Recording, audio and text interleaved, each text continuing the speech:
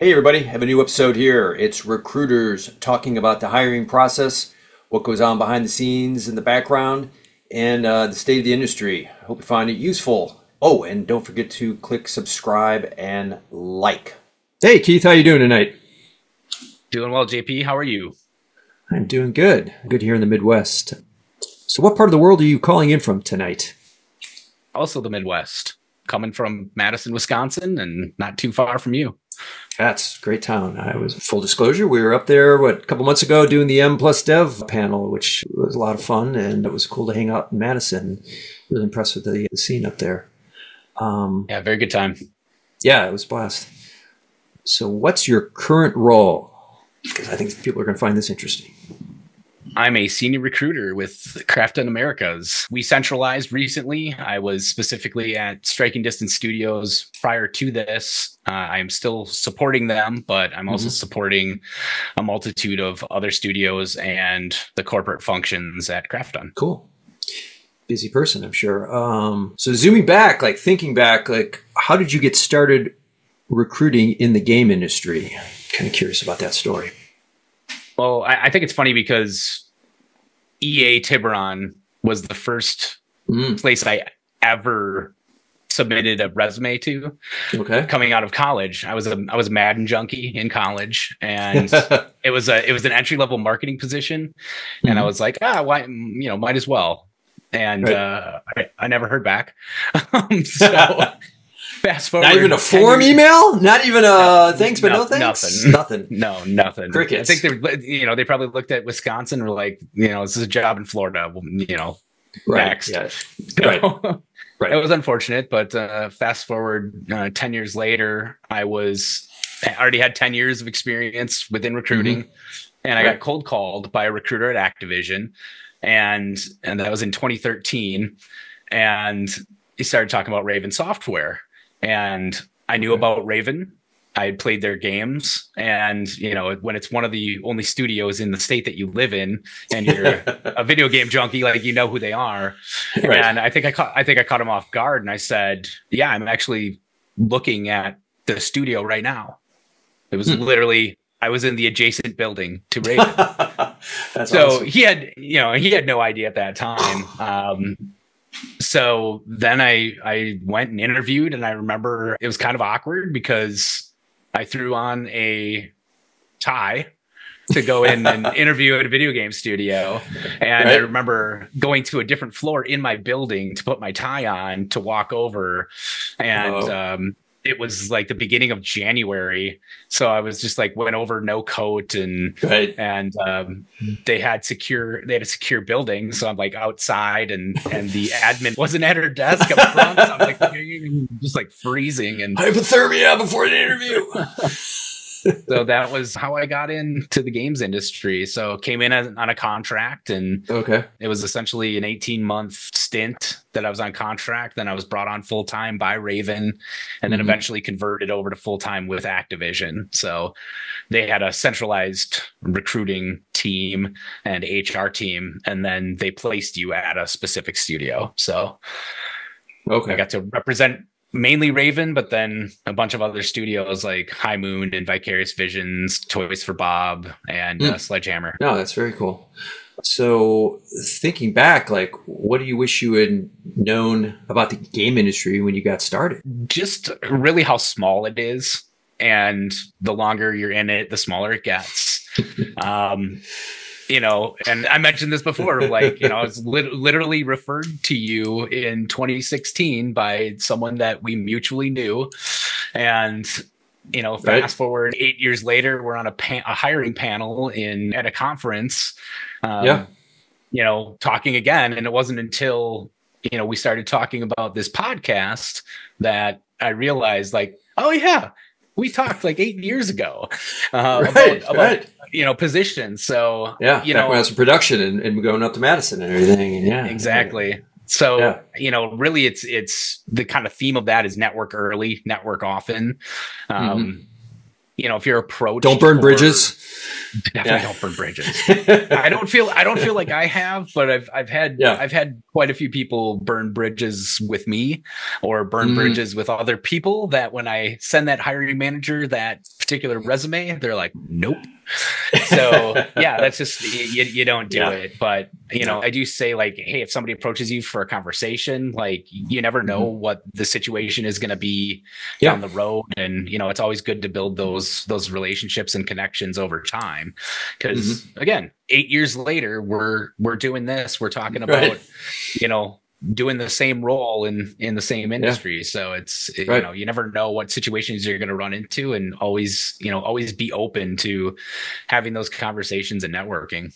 Yeah. And I went back and I looked at, that's the beauty of LinkedIn. You can see that history. And I was like, golly, that was our conversation. And, you were cool, I was cool, and it was all good, and that's the way you do it, and that was cool to see that. And you're right. The longer you're in this industry, the smaller it gets, especially not just in the game industry, but especially in the Midwest. Right. So it's a wild, well, even MDev, that conference totally felt like it was a Raven reunion when you start looking at the other studios here, ZeniMax, Bethesda, PUBG Madison, and Respawn. Like, they're all people I used to work with.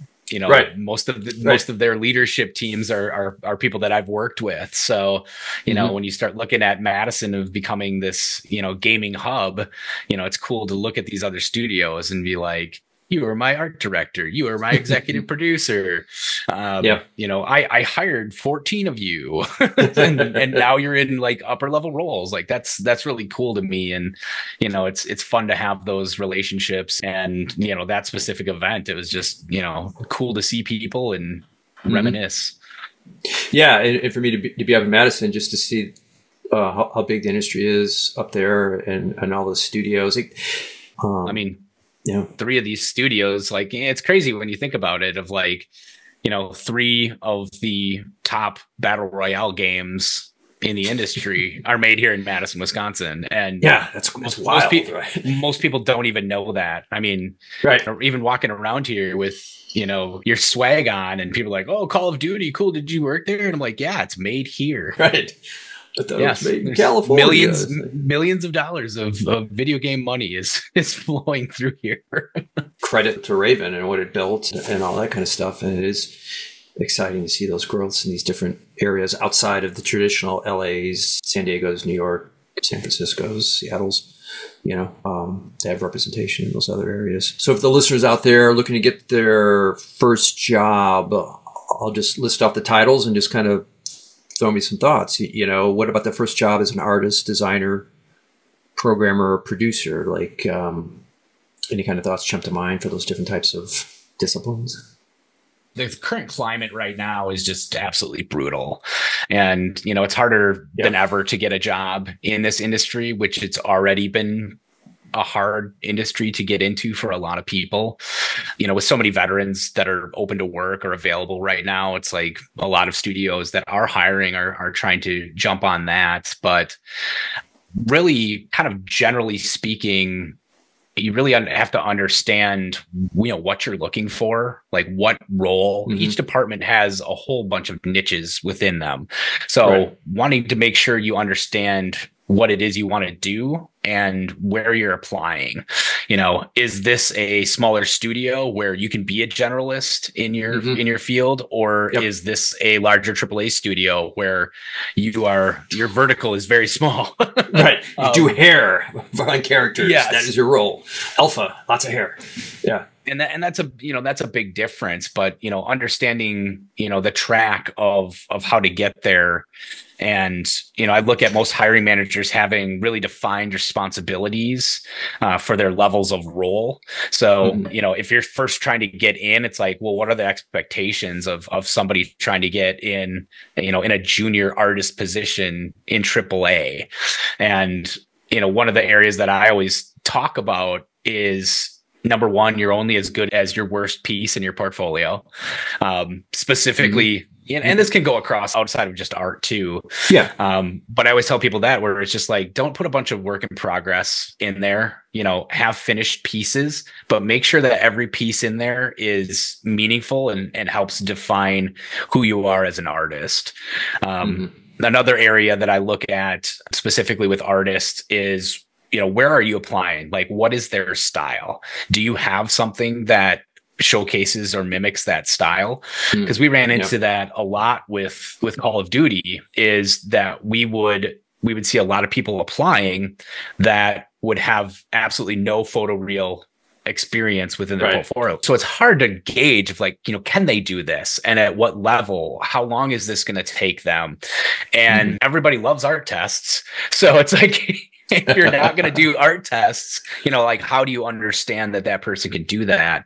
So, having pieces in your portfolio that can be kind of tied specifically to the art style of the studio or the game, because a lot of studios work on a bunch of different games and they might not all have the same style. But kind of being able to show that range. Design, it tends to be a little bit harder, but if you've worked on game projects within school, or if you've done game projects on your own, kind of showcasing your understanding of the engine, or if you've done, I tell a lot of people, like, if they can't get their experience in games, like, find your experience, join different groups that are modding a game, and do it that way. Kind of take the reins and run with it. Go on Discord. Find people to connect with. Yeah. There's no lack of ability to do that or opportunity to do that. And I've hired a number of designers because they worked on a particular mode or mod for a game. So, unsanctioned, Steam workshop type of thing, where it showcased their ability to run with this. Like, one person in particular just created brand new game modes from scratch. So it was like, okay, this showcases their ability to go into the engine, change things, understand what these calls are doing. And that can be across both engineering, programming, and design. So, those are really good areas that you can kind of focus on and, cut your teeth before you're even in the industry, because that's going to set you apart from a lot of people that only have kind of theoretical experience or all their experiences from curriculum versus actually doing it. Production, I hired very few producers at Raven that didn't come up through the ranks. So the vast majority, vast majority of people that now are senior producers or executive producers, lead producers, they started in QA and they went that track. So, I would say, like, don't shy away from experiences. Don't look at something as a time sink or like this was a complete waste of time, because if you can take something out of that and be able to showcase it within a portfolio, or at least be able to talk about it in an interview, like that's just light years ahead of a lot of people. And right now it's all about differentiating yourself from that next person, because each role, especially junior roles, like you're talking at AAA studios, minimum 500 applicants, minimum, for every junior role. That's the same for QA too, because a lot of people know and understand this, that, QA can be your foot in the door. And a lot of studios like Raven had mentorship programs already set up. It's like, oh, you want to be a designer? Well, we have a mentorship program for QA to move you into design, or we have a mentorship for art to move you, or production. So you can get that experience early when you're still in QA, and then you're working on that trajectory. Right. Yeah, I think QA is cool from a couple perspectives, because like you get to see how the sausage is made, right? Like you're behind the scenes, right? Like you're like, oh, this is how you do stuff. And oh, I gotta, back in the day, sit at the engineer's office on the dev kit and repro the bug right there so they can capture it. And like you really get a firsthand view of how stuff works. And then from there you can kind of go, oh, I want to, pivot this way, or down the road, I want to get out of QA and go to this. And there are people I hired when I was managing QA in the 90s at Viacom New Media, who then went on to get out of QA and do art, to do engineering, and then they went on to start game studios, and they've kind of grown there. So there's a lot of, value through QA. Now it's getting trickier now too with more outsourcing and stuff like that. But, if you're local and there's places where you can be in person at QA here in 2024, I think there's a lot of value to being in QA when you haven't figured out exactly where you want to go, or you're having a hard time getting that first job, in the industry, because, it's a great learning experience, even though it's not easy. It's a good way to be seen, because a lot of these promotions are going to happen internally. And if somebody you're working with is, senior, a lead or manager, department head, then they're like, wow, this guy's sharp. Yeah. Like that can lead you to so many different aspects within the organization. So it's not like you just have to get your experience there and go elsewhere. Like the best opportunities are going to be within the studio that you're currently in. Right. Yeah. Like that person is punctual. They do great work. They're technical. Yeah. Let's see if, they want that entry level tech designer role to, build levels out and stuff. What about advice for people looking to advance their career right now? They're in the industry. They're an artist. They're a designer. They're a producer, programmer. What do you want to do to stay sharp, stay current, kind of go to that next stage? Yeah, I think the biggest thing there is to make sure that you're keeping up with, kind of what the hot trends are. What are people using in terms of techniques and tools? Mm-hmm. I think, having an understanding and an expertise in tools, I think will take you places. I start looking, when I was looking at people making that transition to Substance, and all of a sudden Photoshop just became obsolete. Like it wasn't even needed or accepted anymore after a certain period of time, because it was just like everybody's using Substance Designer, Substance Painter. Mm-hmm. So if you can understand what the trends are, where the industry's going, or who's looking for what, and honing in on that. Because I would start looking, you can even look at job descriptions out there of like, what tools are they asking for a senior environment artist or a senior designer? Like, what is the expectation? And kind of going back to what I said before of like, hiring managers have a very defined set of responsibilities per level. So like if you're a mid-level and you're trying to figure out how to go to a senior level, like that manager is going to have a really good understanding of, what accomplishments or what specific experience that you need in your current role to be able to level up. And I think that's important from the standpoint of like asking questions and making sure you understand what it takes, but also showcasing like, hey, I want this. I want to level up. Like, I'm not just going to sit here and expect somebody to promote me, because I've seen a lot of people who are very passive sit in their same role for 5, 6, 7 years. And then I've seen others who are in their role for 2 or 3 years and they're like, I should be a senior. So, I think one of the biggest things is like, don't be passive, make sure you understand what it's going to take to get to that next level, that next rung, and just what those experiences or details are to get you there. And most hiring managers, leads, department managers, they're going to be more than willing to have those conversations with you, because they want you to level up too, but they want you to level up for the right reasons, as opposed to like, sure, you can go the one route and say things like, well, if I don't get this, I'm going to leave. And then you get this kind of fictitious promotion because they don't want you to leave. I look at that as like, it's way better to do that the right way, if you will. Understand what those needs are of that next position and go that route. The other big thing I would say is mentoring and training, like being an active member within your group, within your society, if you will. And that could be outside of work.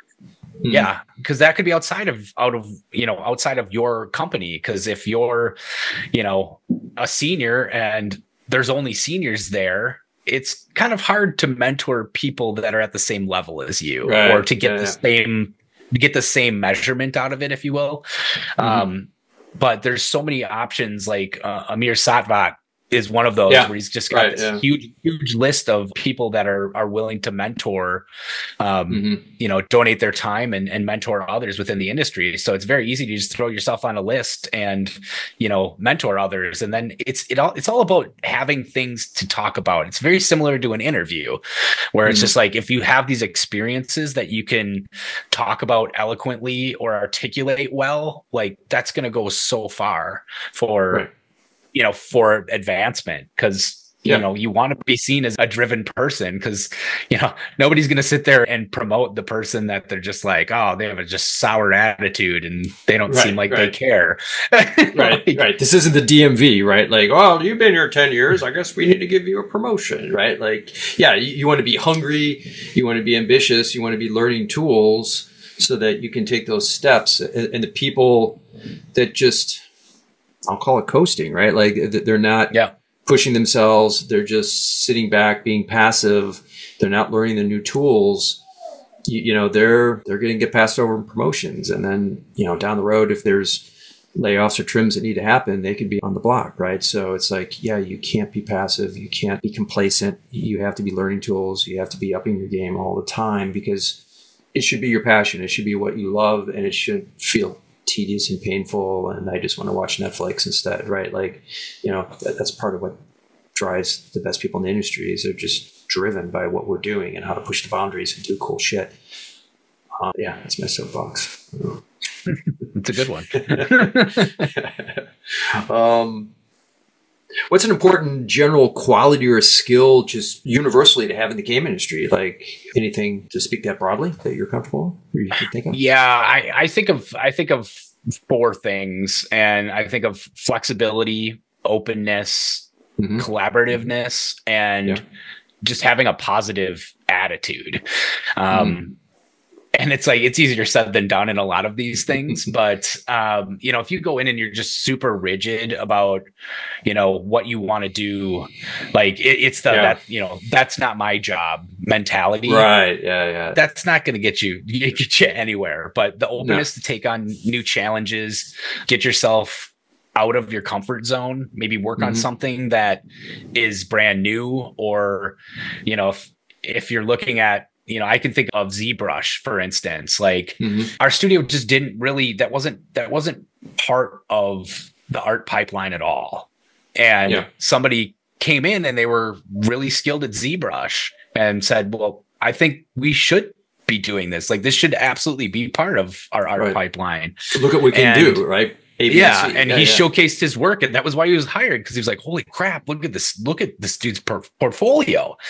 And he came in and showcased that and started doing Friday night ZBrush classes with artists at the studio. And that time we're talking like, when was this? I think it was like 40 or 50. So this was like 2015. 2016. And it was just kind of amazing. You're talking about 40 to 50 artists that are part of the art team. And you had a lot of people that had a lot of interest in doing this. And, they did it very casually, and it was, at the studio, and there were beers involved, and it's like a lunch and learn, but a beer and learn, after hours. And no, that's great. Like, that's fantastic. So it's like, I feel like that is, that meets like, three of those, and then you get the positive side, because now you're mentoring and teaching somebody. Or it could, at the peak, there were like 15, 20 people, 20 artists that were like regularly going to these Friday nights.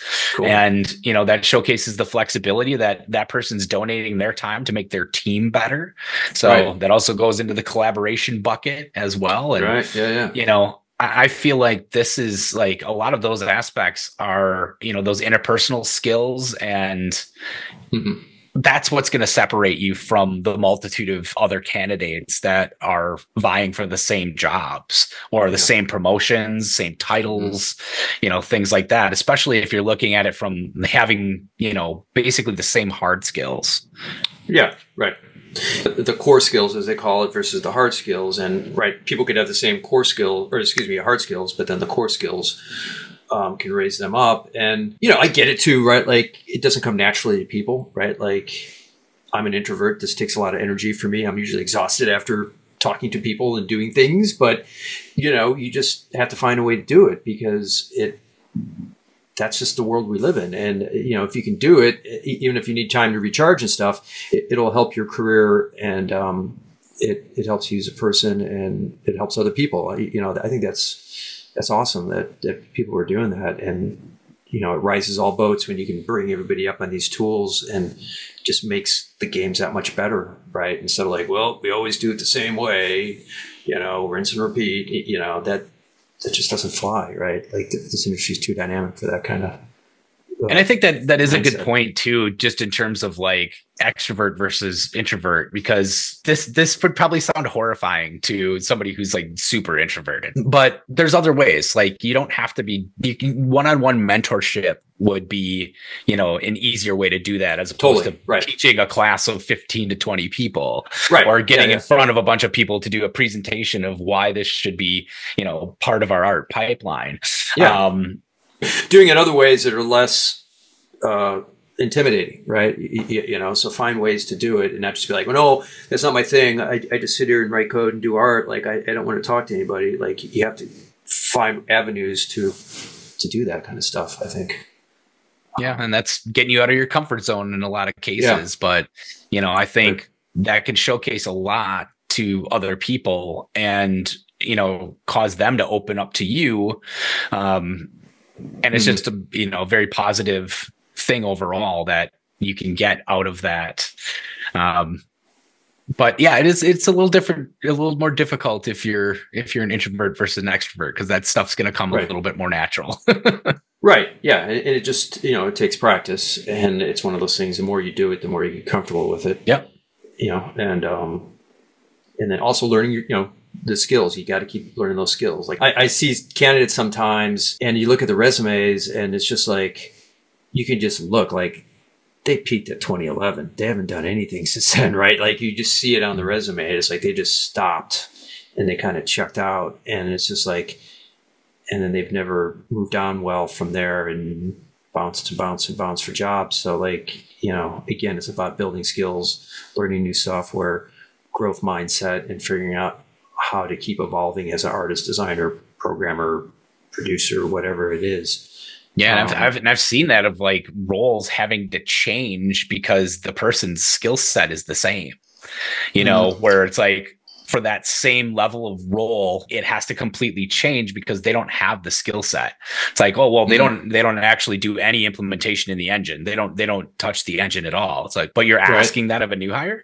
I think, a good example of that is UI. Like back in the day, like artists would build the UI and have these giant Photoshop files with all these layers and just like throw it over the fence. And then some engineer would sit there and have to plug it in and use the arrow keys to move buttons around. And it was tedious, and the screens weren't interesting or dynamic or juicy, as they say, right? But now when you empower the artists and they can build the assets and put them in engine and make them dynamic with sparkles and animations and stuff, you get a better product. We kind of touched on this earlier, but like, what's your advice about developing those interpersonal skills, the EQ, the core skills, get out of your comfort zone, figure out small ways to do one-on-one versus in front of a crowd? Like, any ideas?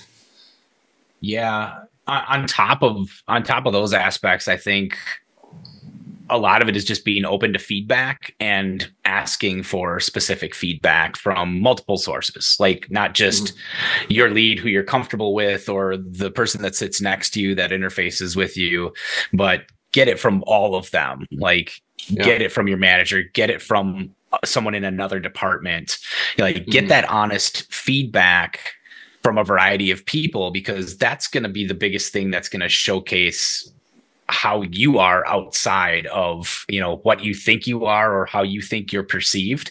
Like these are people telling you what you could do better, what you could work on. Yeah. And not just from like I'm going to wait till the end of the year to hear my manager's feedback about me during my review. This is, kind of the theme of constantly growing, constantly changing, making sure that you're constantly building who you are and understanding how to do that. And people will tell you how to do that or what you could be doing better. And I think, asking for feedback and even finding a mentor either within your organization or outside of your organization that can work with you on certain things, especially if like, I'm really bad at getting in front of people. Like, I'm really bad at showcasing like my feedback on a playthrough or, something like that, where it's just, you know what the problem is, but you don't know how to get to the solution, how to make yourself better. So, openly talking about these things with, people in your organization, or if you don't feel comfortable with that, like there's a ton of people, there's a giant list, like 700 people that are willing to mentor and like, at least hear your feedback and give feedback based on interactions and things like that. So I think that's really important, is to understand and then try to hone as best that you can to just continue to be better. And I think too, like, it's human nature. Like, we all have blinders on, right? There's stuff that we just don't know that we don't know. And if you're open to it and people are willing to give it, you're like, oh yeah, I never thought about that. Right. Like, I literally wrote that you don't know what you don't know.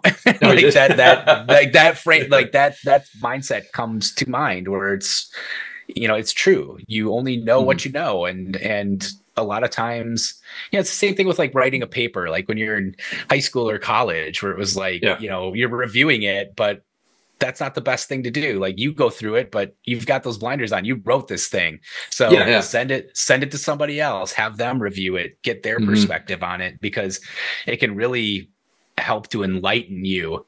I feel like part of this comes from marriage as well, or relationships, where it's just like, you have that other person that cares about you, and everybody has their flaws, everybody has their great aspects, and that person that loves you is probably more willing to give you that hard conversation.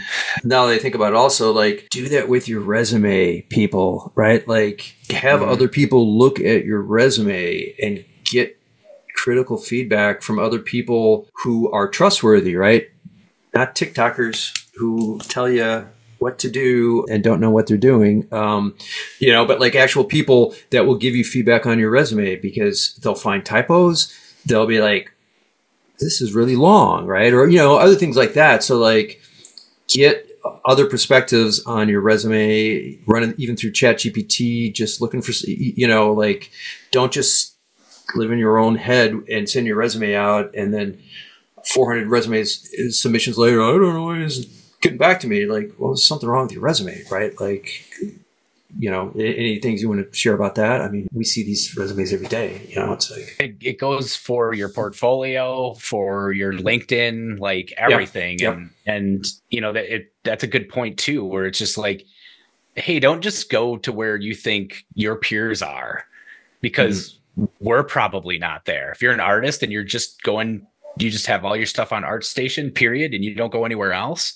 like, well, yeah, I'm on ArtStation when I need to be, but where am I most of the time? I'm on LinkedIn. Oh, I don't need to be on LinkedIn if I'm an artist. That's BS. No, you do. You do. It's part of the package, right? It's LinkedIn, it's ArtStation, it's your resume, right? Like, got to have those three. So yeah, you definitely want to be where your peers are, where you're able to see who's doing what with what tools. But the other side of that is like, where are the recruiters? Where are the hiring managers? Right. And they're probably on LinkedIn. But it's a different, but it's a different format too. It's just like, I could be on ArtStation all day and not interact with anybody. Whereas like, if I'm on LinkedIn, I'm constantly interacting with people. So, there's differences. The platform provides a lot of differences. I'm not much of a Twitterer. I'm an Xer. I don't even know what they're referring to anymore. But, if you know that people are there, like, go there. Be a part of that. I had a conversation with an old colleague recently about LinkedIn. He's like, Keith, I don't do social media. I don't like social media. I absolutely hate it. And I'm like, but it doesn't matter what you like or not. Right. It's like, right. If you're talking about wanting to be seen, and specifically wanting to be approached by recruiters, and this is totally outside of games, but I think the values are the same, where it's like, you got to put in the effort. because it's only you're going to get as much out of it as you put into it. Totally. And it sounds cliche, but it's like, it's the reality of it. If you're just sitting there on LinkedIn hoping something's going to happen, and you're not engaging with hiring managers, you're not engaging with recruiters, you're not engaging with companies that you're interested in, nobody's going to talk to you. You're not going to get those messages. Yeah, you can't just be like, well, I just don't do social media. It's like, maybe some jobs can get away with that, but anyone probably listening to this podcast can't do that. And, to your point about ArtStation, I'm usually a bit surprised when I don't see artists who are on ArtStation, right? Just knowing that, like, that's the place to be. And I had someone ask me when I was at DePaul last week, like, well, why are people on ArtStation? I'm like, it just is. That's just where it is. Epic's got money behind it, and the best and the brightest people in art for the game industry are on ArtStation. So you have to be there. So when people are like, oh, I don't want to go on ArtStation, I put all this work into my personal website. I'm like, well, you can still have that, but you need to be there, right? Like, I mean, am I off base, or do you? No, are you a little surprised when you don't see ArtStation for an artist? No, specifically with artists, if I put their name into ArtStation and nothing comes up, I'm just like, okay. and I think that's, you need to have that, especially now, like, you need to have that stuff updated. You need to be able to be found. Right. I think not student projects, like, I'm happy at my job. Like, I work at Naughty Dog. I don't want anybody, people ping me all the time. Recruiters hit me up all the time, and I don't want that bother. It's like, well, you need to have a backup plan. You need to have that set up to where people are going to be able to engage with you, and they're going to be able to, see your work. You know, there's a lot of people that I've come across just because I've been strolling through ArtStation, and I was like, oh, look at this. And then you start diving into their work a little bit more. And all of a sudden you're like, wow, this person would be a really good fit for, X role. And all of a sudden you're trying to make contact with that individual because you're like, this is perfect. This is exactly what I've been looking for. Yeah. And that's why I say, like, you want to use these platforms in different ways, but use a multitude of them, because it's not going to hurt you. Right. Like, there's very few instances where that's actually going to hurt you. But that also goes back to, like, you're only as good as your best piece in your portfolio. Like, don't just spam all your work up there and things like that. Like, that could make it worse. That happened to me the other day. I was thinking about tech artists, and I was up there looking, and you type in tech artists, and you see people, and I'm like scrolling, and I was like, oh, wow, this person's in Chicago. I'm like, they're open to cool, right? Like, I literally reached out to them, because I happened to be in ArtStation. I was looking at tech artists, and, that's, again, where people are. And when people have a resume and they're like, go to my Wix site or click on my random Google Drive link. I'm like, what the hell? Like, don't send me a fucking Google Drive link. I'm like, that's ridiculous. Like, this site is free for the basic thing. This is where the talent is. This is where people are. Don't send me a damn Google link. If you have, like, certain portfolio pieces and want to protect them behind the password wall, like, that's one thing. But, like, don't watermark them and stuff. Yeah. Don't just use a random selection of images on Google Drive and call it your portfolio. Please don't.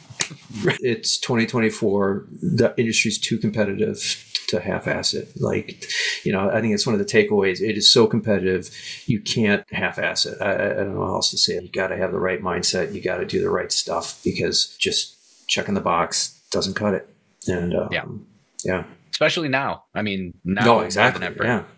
No, I mean, we're recording this on the 28th, and, yesterday was Sony, today was EA, right? Like, the industry is just going through a massive contraction, and I did a whole talk at DePaul, and last week, part of it was talking about what's going on with the industry. We're just, and that means for every job, it's 2 or 3x the number of applicants that you used to get. And the number of jobs I used to see on Grackle HQ. You ever been on that site? It's a great aggregator. No. It's G with a Grackle. I interviewed a game designer a couple of years ago, and she told me about it, and I was like, whoa.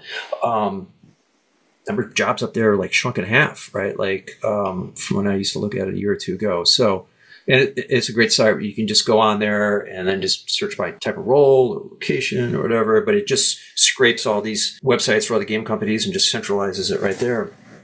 It's super competitive. It's not saying you can't get jobs. It's not saying, the sky's falling, but it's just the bar is higher, and there's so many more people competing for a small amount of jobs, you got to raise your game if you want to be in it. No pun intended. But yeah, 100%. What's been a favorite project of yours to work on? So there's a few, but they're, kind of for different reasons. So number one for me would be Call of Duty Advanced Warfare. That was the first game that I was credited on.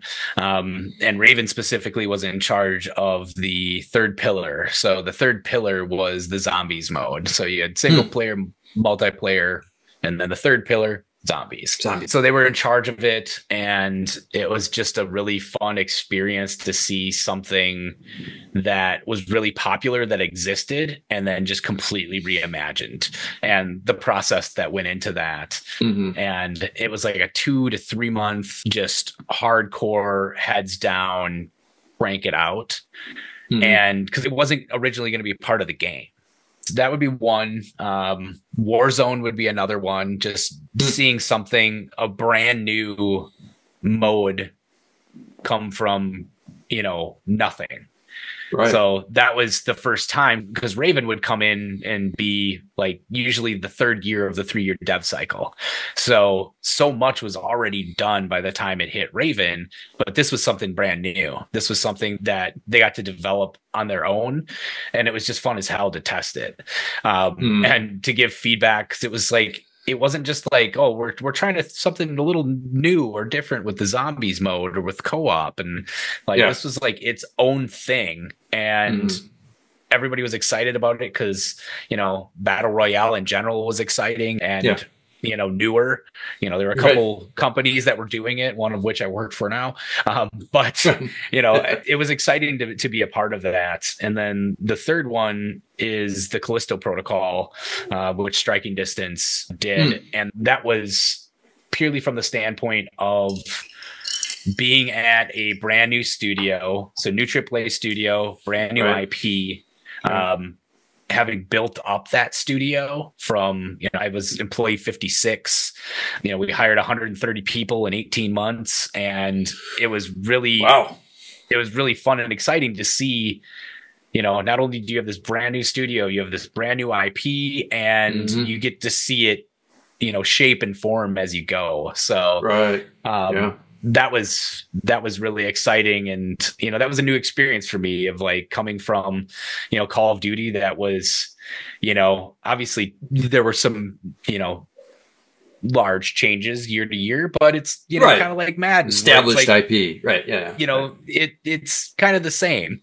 So this was something that was very, very different. And being a part of that from the beginning was really exciting. And just seeing all the, things going from pre-production concept phase to putting it in game, working on the vertical slice. And, I'd never been part of a vertical slice of that magnitude prior to that. And then, obviously I'm excited about other things that we're doing right now that I can't talk about. Totally fair. Totally fair. But one of them that I'm really looking forward to that is part of my company is Subnautica 2.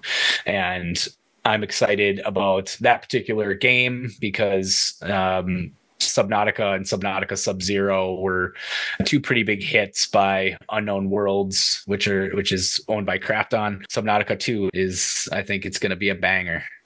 So you hired 180 people, you said, in what, year and a half? Was something like that? 130 in 18 months. So wow, that's I got in impressive. at 50. I got in at 56, and then we were just shy of 200. So I mean, it's over 130. It's probably closer to 150. I left. I went to Meta for a year, but when I left, we were just shy of 200 people, and that was all from February 2020 to 18 months. So very much still trying to figure out, because our studio leadership was just like, oh, this will pandemic will be over in 2 to 3 months, like we're still gonna have people relocate here, and because it was back to normal. It was the old school time where you're building a studio, people had to come to you. If you wanted to go to a different studio, you had to move your family, stuff like that. So it was a different time, and we didn't know how we were going to react to it, how long it was going to go. So really like probably that first 6 months, we were still holding strong to the, hey, we're going to relocate people. We're sheltered in place in California, so we'll kind of defer that relocation. But a lot of people were getting job offers that were contingent on relocating in the future. So, you know, as time went on, we're like, you know, we got to change this up. Like, we're remote for however long now, and if we're going to get the top talent, the best talent, well, everybody else is hiring remote, so we got to continue doing that. So did that kind of open the floodgates when you went like remote first and for hiring? Like, did that really help spur that hiring? Because it did for us. I know that. Yeah, for sure. And we had a couple things in place too, where we decided we're looking at, okay, where the majority of devs going to come from, you know, what states, because we needed to have an entity in that state, you know, basically a tax ID, so that we could have people work there and we could payroll them and all that. So originally it was like, okay, we're already in California, so that's covered.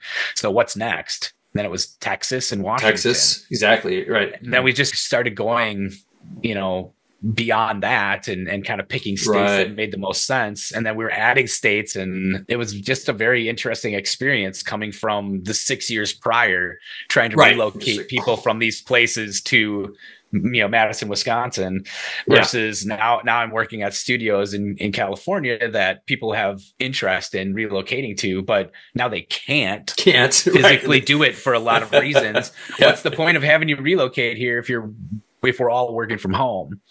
So it brought a very different mindset.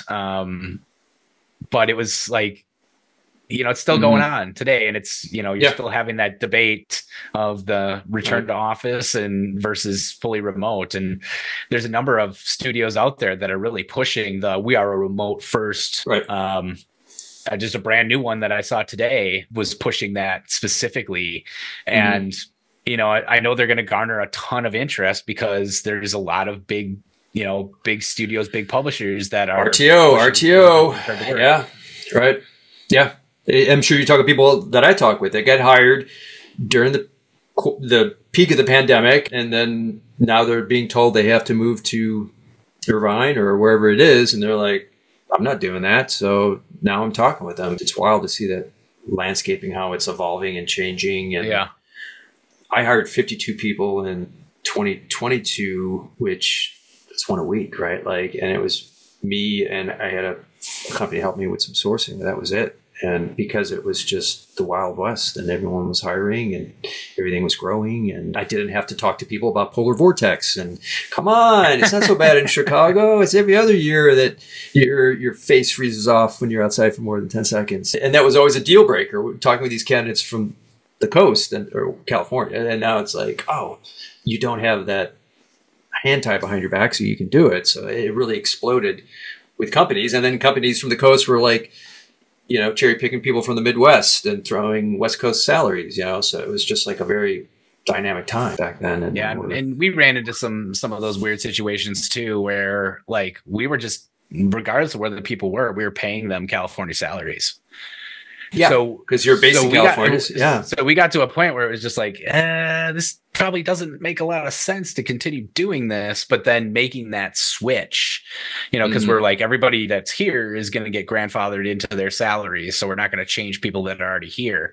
But when we started looking at like geolocation paying in the last couple of years now, that's provided some interesting challenges. And on top of that, you have people that are like, you know, I don't want to live in California anymore. I want to move to Idaho. I want to move to Nebraska, where it's like a significantly lower cost of living. It's like, well, your pay is going to change.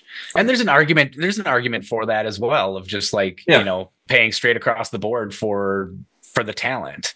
But that's a whole nother debate and a whole other conversation. Like we tend to base Chicago Midwest, which tends to be in the middle, and, you know, like for certain parts of the country, like, yeah, that's great. For the coast, it might be a little tricky sometimes, but it's kind of the middle ground, you know, and, but yeah, I don't be like, well, you know, you're in the Bay, you get 40% more. Oh, you're in Birmingham, Alabama, you get 40% less. Like, you know, it gets tricky trying to figure that out, because you can't even break it out by zones, because like to be in Chicago or to be in Decatur are two very different salaries, but you're in the same state. So like, how granular do you want to get it? Right. Like it gets really dicey. And some of the tools and data that we have to utilize that is just not nearly as granular as we'd want it. I know at Meta, it was as granular as based on the county that you lived in. Really? Wow. Because sometimes I hear like 3 regions. It's literally like dink, dink, dink. And I'm like, well, that one region can be like dramatically different. But Meta was literally down by the zip code or the county, which is not quite zip code. But yeah, wow. But it's interesting even from that standpoint, because if you were to look at, where I'm at, Dane County, you have Madison, but you have all these like smaller municipalities where it's like you could be you could be 25 minutes outside of Madison and half the rent probably, right? Yeah, exactly. So even that, it was like, what's better, the actual city or the county? But they wouldn't have data. They wouldn't have role specific data for each town, like it doesn't make any sense, or you're just kind of winging it or kind of throwing numbers out. Which I've heard companies are starting to do that now. I think Meta, I remember reading about Meta doing that too, where it's like, okay, you can move to Kansas, but it's not San Francisco salary, right? So yeah. And then they were doing that when I was there. Even like you could, if you were remote, and you could literally live wherever you wanted, but the moment you change your address, like within your profile, wherever your HR hub is, whatever. Once you change that, then your pay changes, and that was everything from RSUs to your salary. So wow, that's interesting. And who's going to have the data? Meta's going to have the data, right? Like right. If any company's going to have data on the people and on numbers, Meta's going to do it. So that's interesting. Speaking of, like, what are you curious about right now in this game industry that we are in and shit that is going on? Exactly. What is going on? Like, that's going on? That's what I'm curious about, because it's like, I have a lot of theories. I feel like a lot of data that helps build credibility in these theories. But the more people get laid off, it's just like, what are the markers that execs are looking at in terms of, moving the needle in such a negative direction? Like I'm curious of what, I don't have that purview. So it's like, I'm really curious of like, what are they looking at that's saying like, hey, like today we're letting 670 people go. Obviously that decision wasn't made today, but it was announced today. And even with the Activision acquisition, like everybody had to know that there were going to be job losses. Right. I don't think anybody thought that it'd be anywhere close to 1,900 people. So, it's like, what is driving the number? What is driving the decisions around that? Because I think you can look at a lot of things. And I heard somebody else talking recently that was talking about how much more video games were being played during the pandemic, especially early in the pandemic, because people were at home. They didn't have a lot to do. So it was just like, hey, video game sales rose significantly. You had a lot of big publishers that were buying all these different studios and working on just a crazy amount of IPs. And I think things just got stretched really thin. I think there was a ton of overhiring during the pandemic, but it's like, what else? Like, what am I missing? Like, these things to me seem like they're kind of the surface level things, but it's like, are we really doing this simply to raise stock prices? Like, what are the other factors here? And just like, when is it going to end? Because even the end of 2023, it was just like, oh, I think we're good. I think we're good for a while. I think a couple points too was like, there was IP, and then I reposted on LinkedIn. It was a really good article. I can't remember her name. It was Polygon or something, but was talking about, there was this merger and acquisition craziness, right? Like, like, for sure. Companies were just, buying companies left and right, and loans were cheap, right? And it was, when you've got billions of dollars at 2% and billions of dollars at 7% loan, that's two very different numbers. And then the whole idea, at least for mobile specific, was with Apple. It was before the privacy changes that went in, when you can opt out of all the tracking stuff that was going on during the pandemic. it was so much easier to buy players through user acquisition money. And now Apple's really, to their credit, for the end user, you have a lot more controls over where your data is getting sold and what's going on. But that also means it's so much harder for those mobile companies to acquire users, to try and get them, especially for free to play games, to turn into vendors and 99 cent, $2.99, $5.99, $9.99, but with the rattle in the can and all that. So the whole industry just went, back. And are we cutting too much now, where we're being too short term and it's going to have long term impact? Because we're slashing too much now. We hired too much and now we're cutting too much. These are all questions, that are just evolving. That's the biggest thing that, when I look at how many of my former colleagues are just like out of the job, that I'm absolutely shocked. Like, how do you not have a job right now? And not like from the simply from like their talent level. It's just like, this is absolutely insane. I think today I wrote, this is madness, because it really is. Like, it's hard. When you see a few companies doing it, you're like, okay, I feel like I can justify that. Or like Embracer Group, for instance, like they were that huge mergers and acquisitions. Specifically, they bought all these studios and were just kept buying and buying and buying and buying.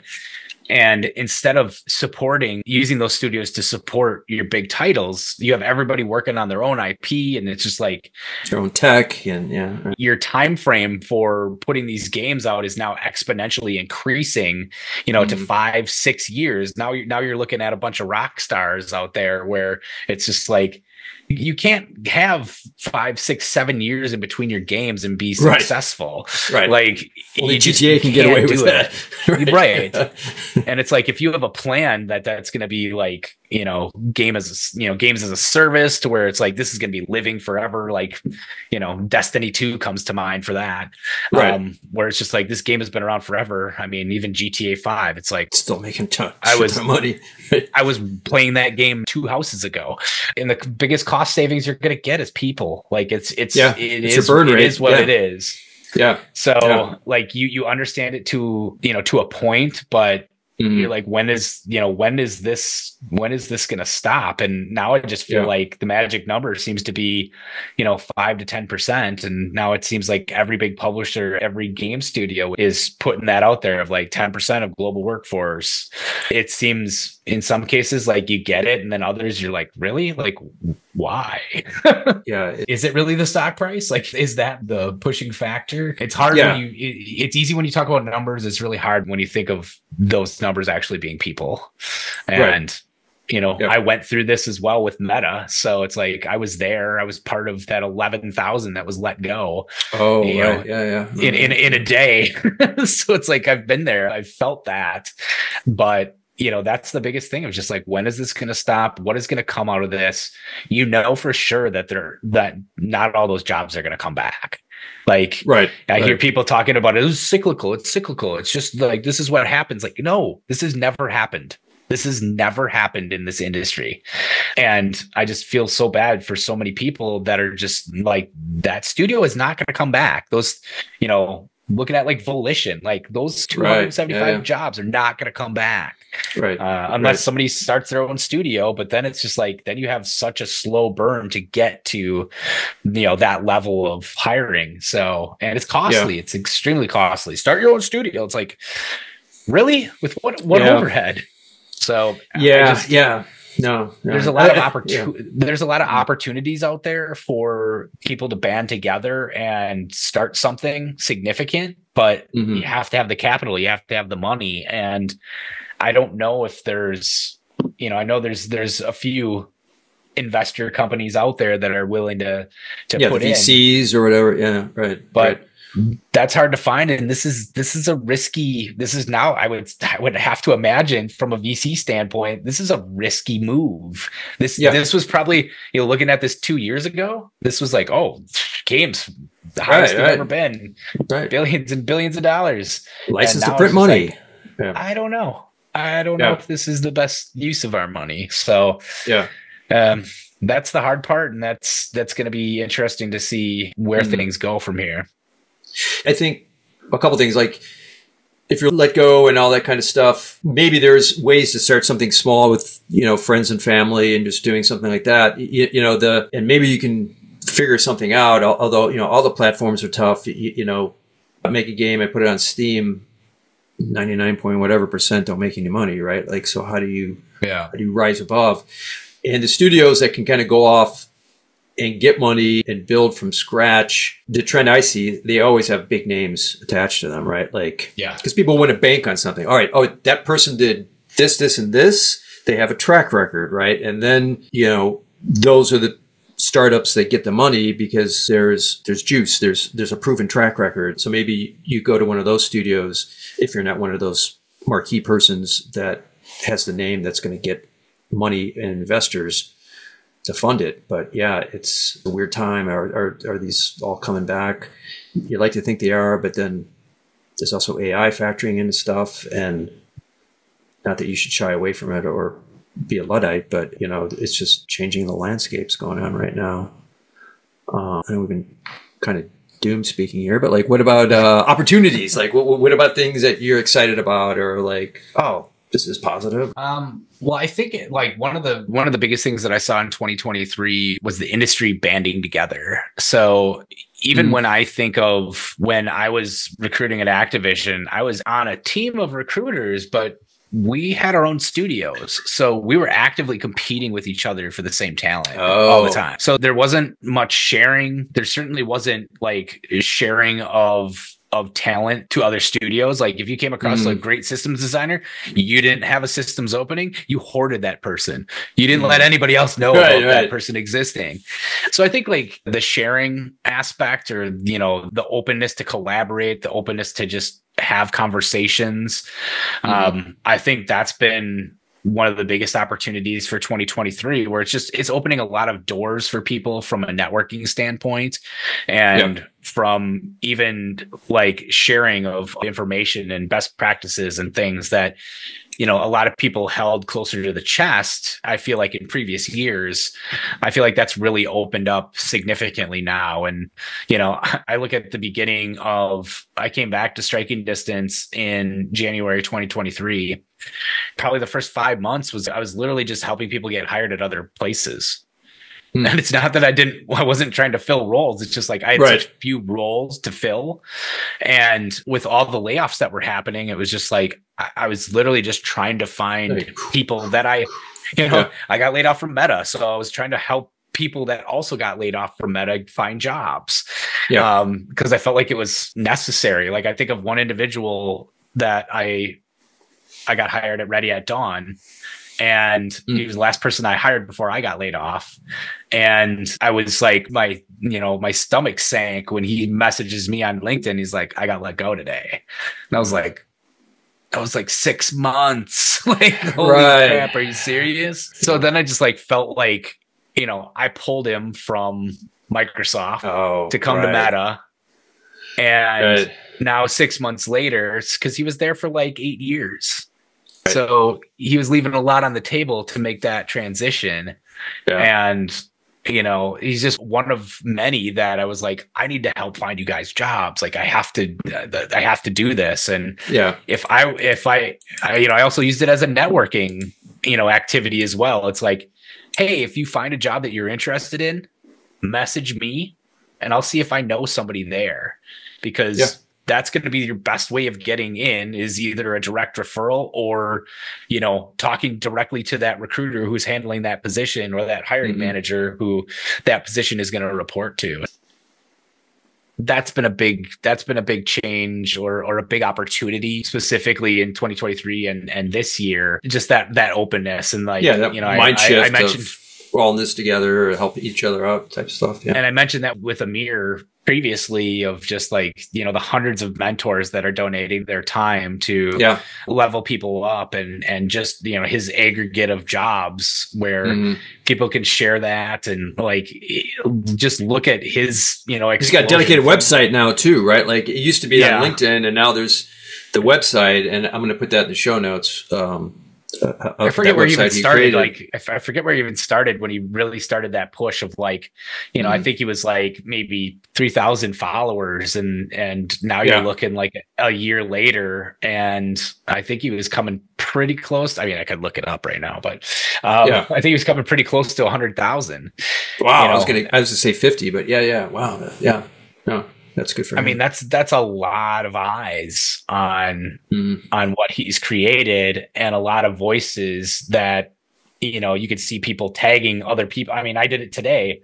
There's a few people that I knew that got laid off, and this new studio that popped up, they listed a bunch of their jobs, and I was just like, you know, tagging people in it that I knew were available, that I would recommend their skills. Like I either interviewed them, hired them, or worked with them in the past. And, you know, if we all did that, and I'm not saying everybody can, because there's a lot of us that are jobless right now from a recruiting standpoint. But like, if we could all hone that energy and like think of those individuals that would be good for that job, like, even if it's a handful here and there, that certainly helps. But man, we could fill everything if everybody was working together and playing together. So, but I like what I'm seeing from that standpoint. And I think there's, you know, that's probably the biggest opportunity that I see right now is just the openness and willingness to share information and help each other out. Yeah. There's some other people too, which I don't remember seeing in years past, where they're just like, hey, here's a whole list of entry-level roles. And sometimes I like repost them that do that, or, you know, real frank thoughts about getting jobs. Is it Richard? Richard King. Name? Yeah, King. Yeah. He's one of my good buddies. Oh, you know, he, I did that for 8 years. Oh, wow. Okay. Yeah. He had a post close to that. I did a screenshot of one of his posts about resumes, and I used that in a presentation I did to Paul. And it was just like, you know, here's the truth coming from a recruiter. This is other people saying this. So yeah, he's a good person to follow in addition to Amir and all these other people. But yeah, small world, right? I'm like, oh yeah. That guy worked with him for 8 years. But that's a huge benefit. And it's like, if you can help a handful of people get hired well, that's the crazy part though. Like I can't remember a single time in, you know, the last 9 years where I posted another studio's job on LinkedIn. Yeah. And now everybody's doing that, where they're like, holy crap, there's a studio hiring. Because I feel like they're so sick of hearing about layoffs that they're like, let's get some people hired. So just that like solidarity, like even if you haven't been affected, like I think that's probably the best thing in games that's come out of 2023. Yeah. And I'm seeing it continue, and like that just builds relationships, that builds your network. Like I'd rather see positive things than negative things. So yeah, and especially like, you know, oh, this company's hiring for these roles, and I'm not filling for any of these roles, right? So why not share it? And somebody who's connected to you or follows you then sees that this role that you're not hiring for anyway, and they go work at that company, you know. Or sometimes when I turn candidates down, I point him at Grackle, I point him at Amir, because it's like, hey, not fit here, but look at these other resources, right? Like go out there and look at these sources. Maybe you can find a role here. Here's a loaded question. Like, what are your thoughts on AI, especially around recruiting? Because there's all this like, oh, my job got turned down because an AI robot rejected me, and that's why I got turned down so fast. It's like, not necessarily. You know, we could have just been going through resumes at that same time you posted, and you were way off the mark, and a human on the other end did it. Do you have any thoughts on AI and recruiting? There's such a misunderstanding of recruiting, especially from like the ATS standpoint, or it's like the ATS bot. It's like, no, I could put in knockout questions that if you don't have the right answer to that you will get rejected. But I hardly ever use those. And the only reason I would use those is really for high volume roles where I know that I'm going to get a lot of applicants, and I know that I'm not going to be able to go through all of those applicants. Yeah. 1,000 applicants, right? Listen, people, 1,000 or more, right? Like, it's not like, oh, there's 50, there's like 1,000. So yeah. Yeah. And I told you this earlier, where it was just like, I just posted a senior recruiter role, and, you know, within 3 days, I just shut it off because we had over 1,000 applicants for it. So that is me literally going through those resumes as a person with no knockout questions, no AI help. But, you know, that stuff does exist, not so much in the ATS, but or at least in AI Greenhouse, like, because we're both in Greenhouse, which is one of the big ones. But I've heard Workable has AI for doing some of that kind of stuff. But yeah, like I have people asking me like, what's ATS? What's going on? Like there's some secret cabal of something with ATS. Well, that's your TikTok influencers. Do this. Apply for every job. Shut up. Or it's just like, I've seen a couple where it's like how to beat the ATS bot, how to beat the bot. It's like, I've seen just crazy things like doing all of these like keywords at the bottom of your resume in white, so it doesn't show up on the resume. But like it's some kind of SEO things going on. Yes, so It is seen. It is seen by the bot, and it matches you to the job. And it's like, the vast majority of us are not doing that. Like that's not really a thing. Like, sure, that might help you in certain scenarios, but to think that this is like globally the way that it works is just so far from the truth. So some posts are trying to get viewers. It's just like, I think there's good things. I think there's bad things. Like one of my pet peeves earlier last year was AI from the standpoint of applying for jobs within LinkedIn. So you could have the AI write your message. So you applied for a job and there was like a toggle switch and it was like, message the hiring manager. And it would just, it was the same thing. It was just the same generic statements. And it was just like, what is going on? Like I got 15 in a row for one job. Yeah. And it was it was literally the same message. It just changed out like, it was like your CRM formatting. Quick question. Company that they worked at. Can we jump on a call? Because of this experience, I think I'm great for this job. When can you jump on a call next week? Or, something to that variation. I'm just like, make it stop. Make it stop. No and mas. For that specific reason, because within LinkedIn, I am the hiring manager for all the roles. And we had talked about, do we want the actual hiring manager to be the hiring manager for their role on LinkedIn? And I was like, because of this, no. I don't want this. I will be the bouncer. I will be the red velvet. I have to deal with this. Yeah. So, you're right. But I think it is helping. Like, I think AI from, there's some different functions, like being able to, put somebody's resume, put somebody's resume in that you're like, this is the ideal candidate. Like, write me a job description around this. Like, that's cool. Like, I hope you're still going to edit that, but that's a pretty cool function that you can have be a part of that. Or somebody that maybe isn't the greatest writer being able to use AI for their resume or their cover letter. Things like that, or even LinkedIn, your LinkedIn posts and things like, I think that can help bridge that gap of skill set that some people just simply don't have. Or they're not very good at it. So I think it's use AI to help that. But I don't think, like, I was recently on a demo for a sourcing AI and it was very interesting and intriguing. And my joke was like, I'll do this call, I'll do this demo as long as this thing doesn't replace me. But seeing it, like how it can actually, how you can train it to source how you think. And I was like, there's some serious time saving efforts, but I've also seen the other side of that where it's like, it's faux AI, where it's actually like you're putting prompts in of like, you're giving it feedback, but it's a physical person on the other end. I'm like, that's not AI. Really? That's not AI at all. Yeah. No. Yeah. There was a company that we used to use called Vsource, and they were based in Vietnam. And you would give them the job description, you would write all your specifics, and they would do sourcing. So the positive side of that was it was real people that you were interacting with, and they were working hours you weren't. So you could 24 come hour in and all of a cycles sudden you've got all these people to go through from a prospecting standpoint.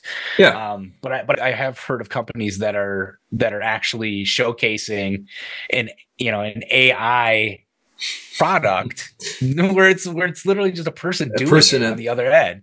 Really? And I've not heard of that. And I can't say funny. that's a good or bad thing, but it's like, don't misrepresent what your tool is. Yeah, exactly. That's disingenuous. Well,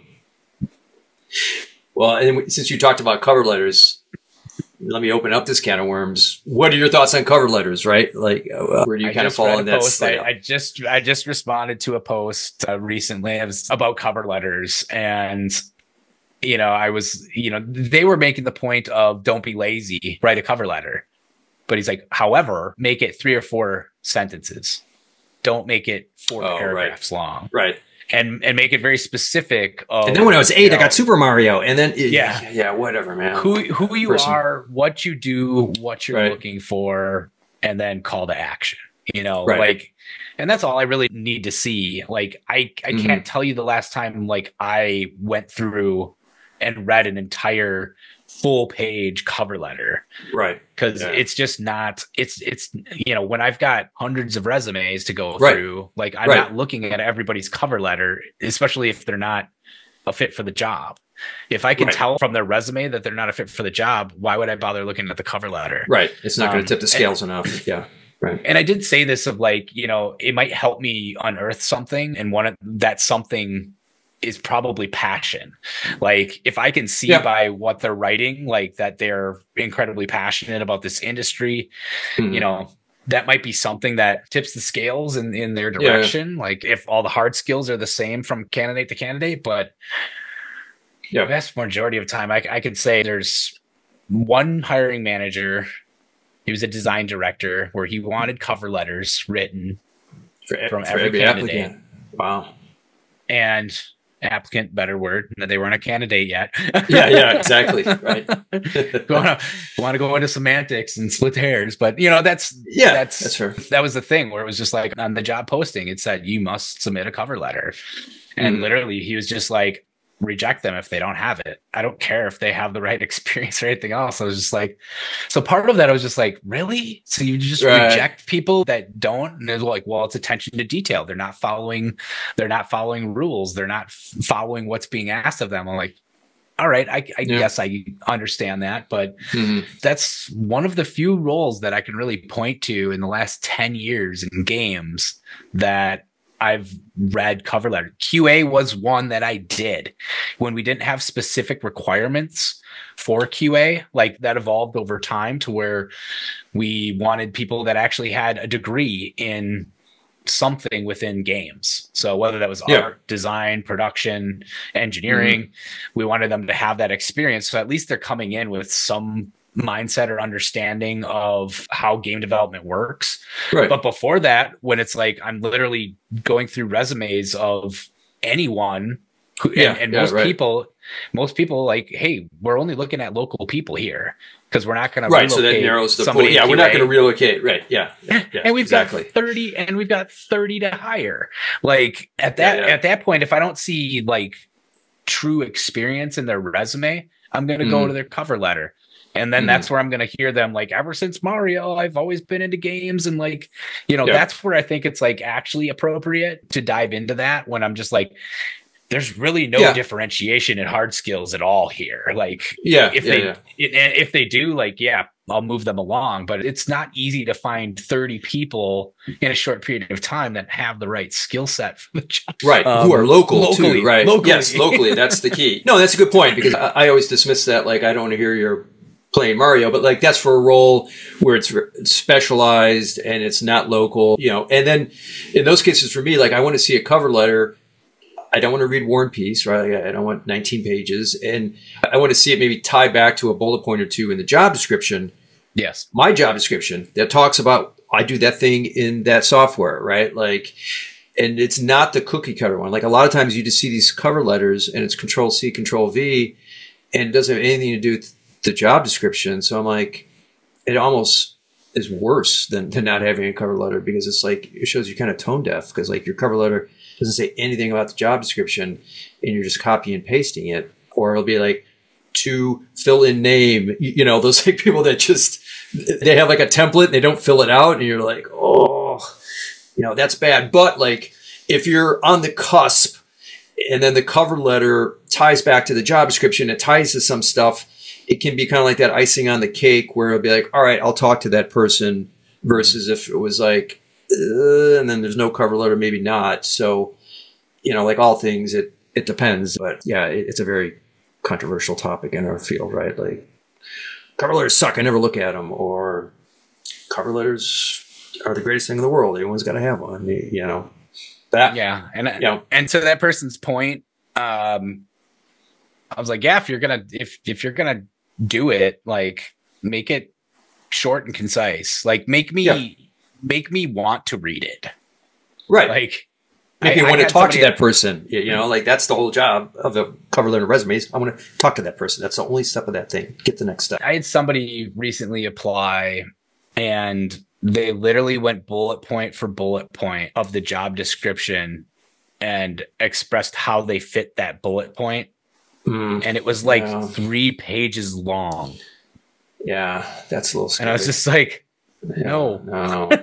No. Yeah. I've had those before too. Yeah, where it's just like, you're just like, whoa, this is, and it's like, and therefore you should hire me. It's like, okay, that is more to it than just those bullet points, Yeah. This was overkill. And that gets into like, read the room, like, understand. Like, I think that's the thing people forget is like we just have like 4 resumes to look at for the day. Right. It's like, no, there's, you go into that greenhouse and you just have that stack of resumes, and it's just like, you've got that impression. And it's just like matching the job description, matching, not matching. All right. Trending bad. And it's like, it's a numbers game, right? What is it? 5-10%, of resumes.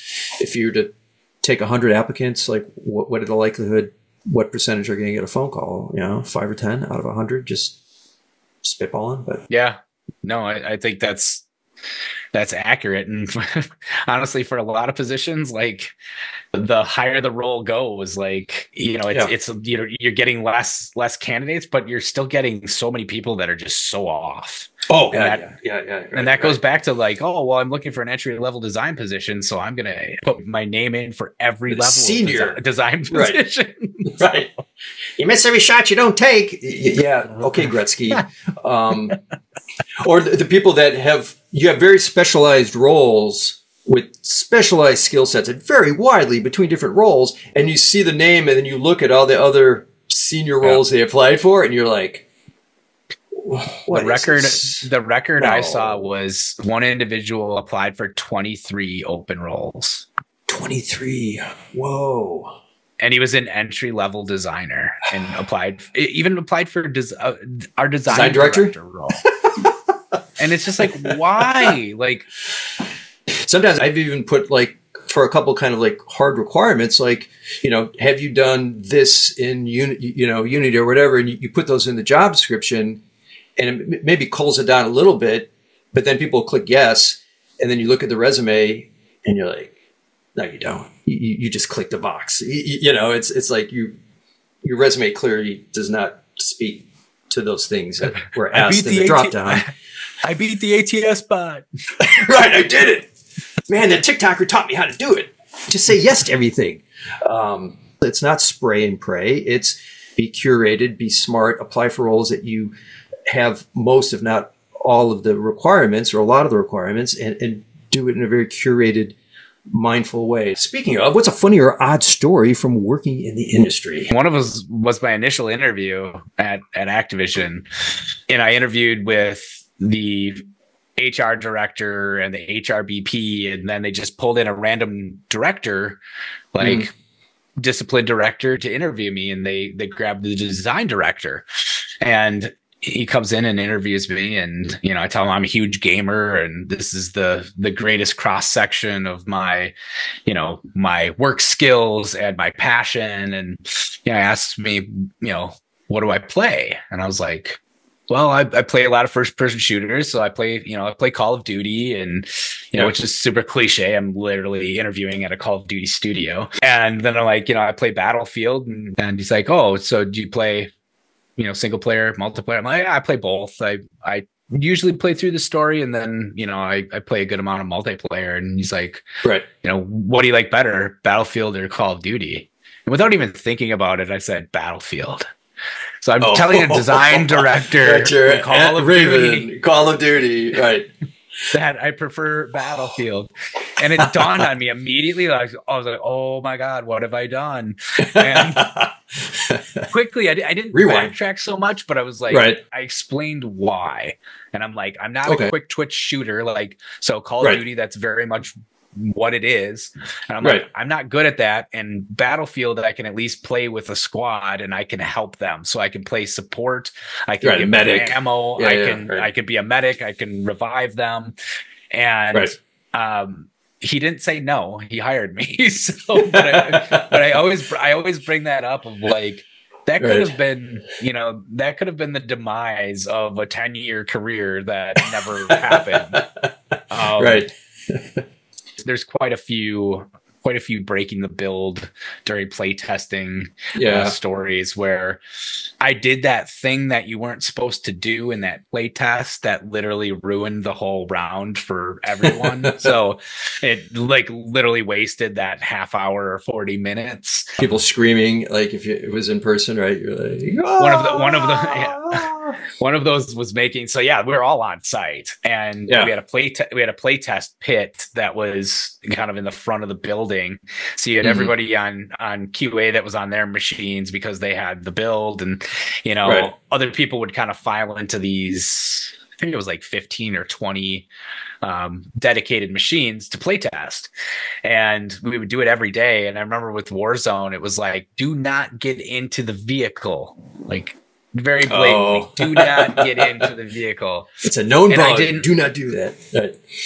I didn't read it. I didn't know it was a thing. And literally, it's a battle royale game. So you have, at that time we had 100, I think we had 100 players. Ooh. And, it whittles down gradually. Yeah. Right. And I destroyed it about a half hour in because I got into the vehicle and I didn't know it. And all of a sudden it's just like, who's blah blah blah, like each machine was named, and I was like, oh my God, it was me. Oh my, what happened? Just crawling under this desk. Yeah, so that half hour play test was like immediately scrapped because of that, because it literally it broke the build. Yeah, those are two of my personal favorites.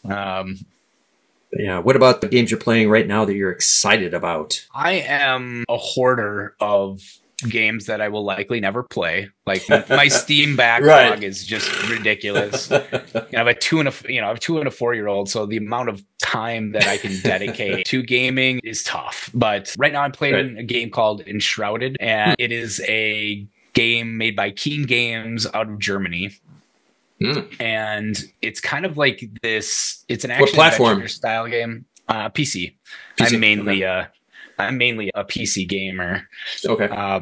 But it's kind of like Zelda-ish in terms of like action adventure, sword and bow, armor, and that kind of thing. Stylized, or yeah.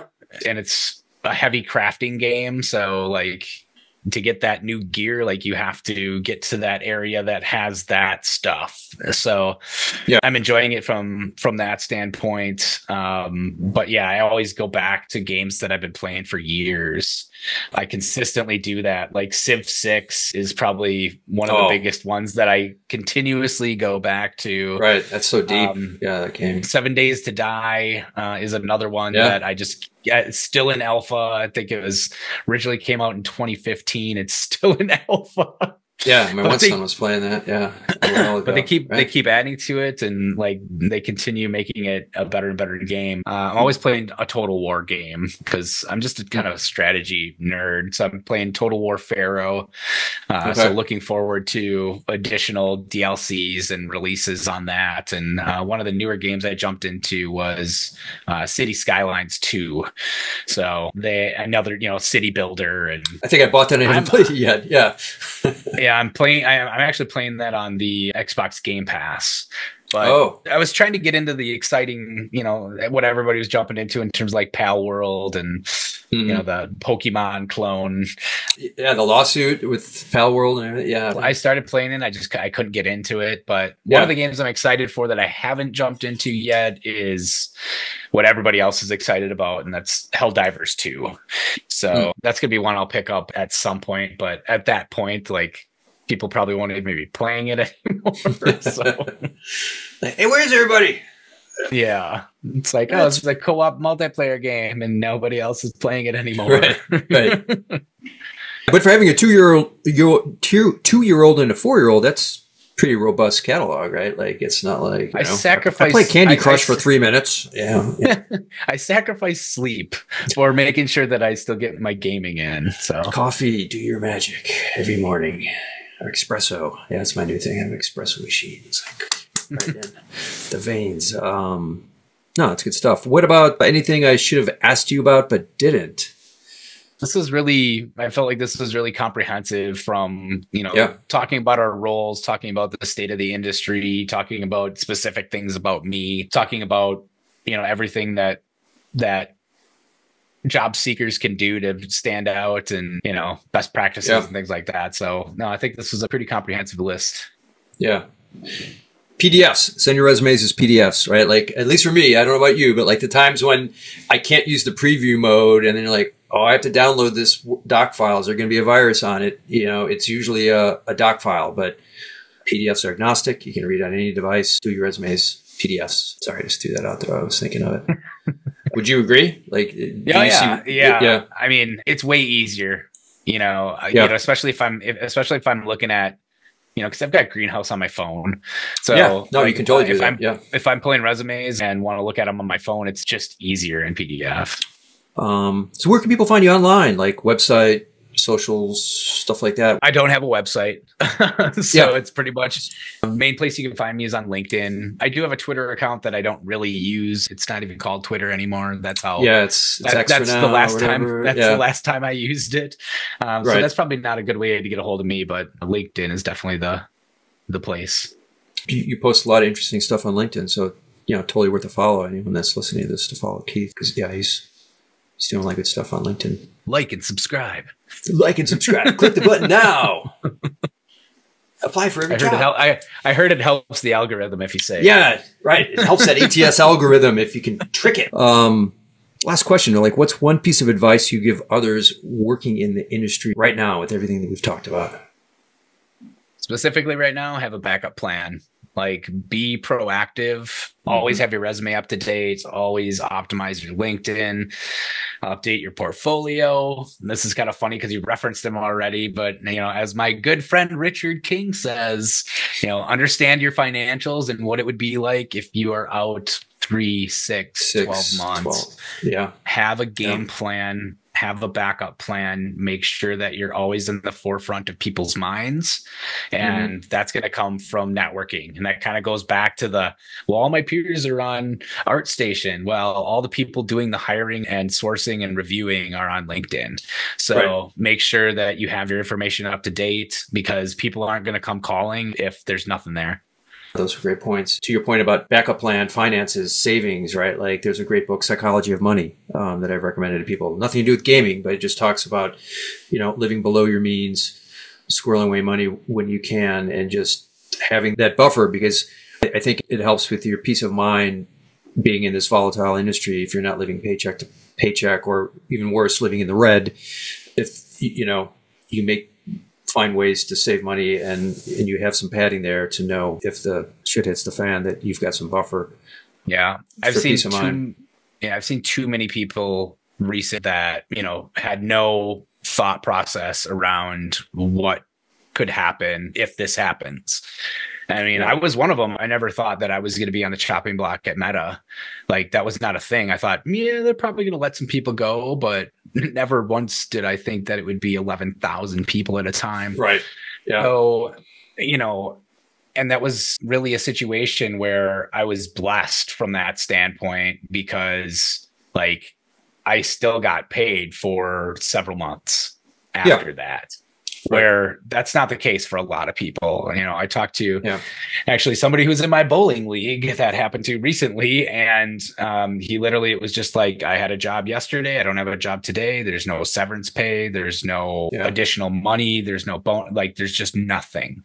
Right. So, you know, I've seen, you know, quite a few people. I mean, it doesn't take you long on LinkedIn to see I've been out for 8 months. I haven't had a job since like last May or whatever it is. And like, it's horrible to see people in that situation, especially when you then go click on their profile and then see just nothing in their LinkedIn, or they're engaging with no one. They're not doing anything. That's really the piece. I feel it's even simpler than living within your means, because I think living within your means at times, like when you're used to something, is difficult. But if you can at least have yourself prepared with having a game plan of like, what am I going to do if this happens? Or, you know, swallow your pride. Like, I'm going to have to leave this industry that I love to do something that's going to make money to support my family for this period of time. So just, you know, being open to transitions, and, you know, that's maybe come back later, right? If I want to, or maybe I'll be happy in this newer career, right? You know, those are my parting pieces of advice. I think too, like the bigger companies tend to be better about taking care of people, right? Like you said, Meta, and like I've been laid off multiple times. You know, I was at Viacom, and then Disney was very good about, you know, severance stuff, but you know, for every Disney, there's Telltale out there where they just, that second time, they just shut the doors and screwed everybody, right? I mean, nobody got severance, nobody got nothing, right? So those are the ones where your heart really goes out, because it's like, you know, they got caught totally blindsided. There was no padding provided by the company at all. It was just lights out, you know. But cool. Thank you so much, Keith. This has been great. I'm glad we were able to connect and do this. And been an awesome conversation, like I knew it would be. So thank you. Yeah. We could clearly talk for hours. I don't think there's any worry or issue there. And we didn't even share too many war stories. This was a lot of fun, and I really appreciate you working with my schedule and being flexible and allowing me to be on here. Thank you for everyone that listens and watches the YouTube channel. YouTube. 5 years later, I finally learned how to do the YouTube. So smash the like button. Right. Smash a like, subscribe, and all those other things I'm supposed to do for the algorithms. But thank you. Thank you, Keith. Absolutely.